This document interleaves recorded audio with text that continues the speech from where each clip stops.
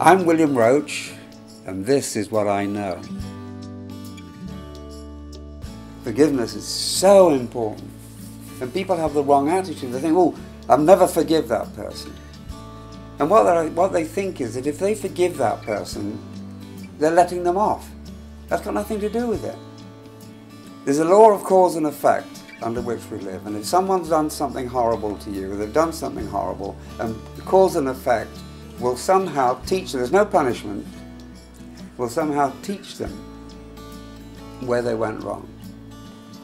So forgiveness has very little part to play in that. All forgiveness does is it releases you, the forgiver. If you are being unforgiving, you're living against your nature. You're not living true to yourself. The universe forgives you everything, so why aren't you forgiving everything? And even the most, it's very difficult, I know, for some people listening may have had something awful done to their family, and I fully understand. It may be impossible to forgive, and I fully understand that. I'm only talking about myself and how I find this works. But to forgive actually releases you.